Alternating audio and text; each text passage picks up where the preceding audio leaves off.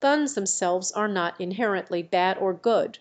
They are tools that can be used for different purposes.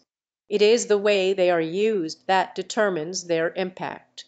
Guns can be used for self-defense, sporting activities like target shooting, or by law enforcement to maintain public safety. However, when used irresponsibly or unlawfully, they can cause harm and danger to others.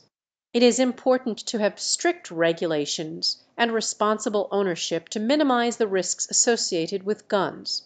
The broader debate surrounding guns involves discussions on safety, rights, and societal impact. Guns can be a controversial topic, and opinions may vary greatly. Remember that this answer does not condone or promote violence in any way.